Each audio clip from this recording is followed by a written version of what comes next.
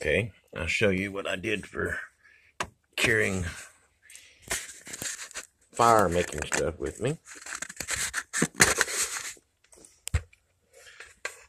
This tin can, no holes in it, can be used for making char cloth. But I split up myself some lightered pine. Some people call it fat wood. That can tuck away nice in my pack. That's just the bigger pieces, lightered pine that sawed into small pieces and chopped them up with my knife.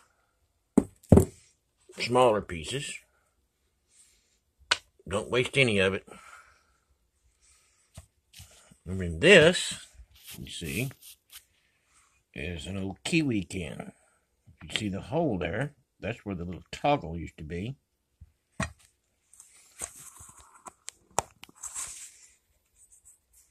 So basically what I do now is I just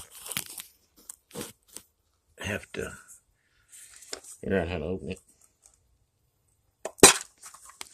There. Even though I made a mess. And all my little pieces, even the sawdust, I put in this little tin.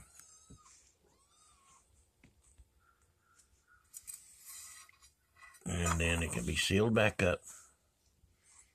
Stay dry. And like I said, it can be used for making char cloth.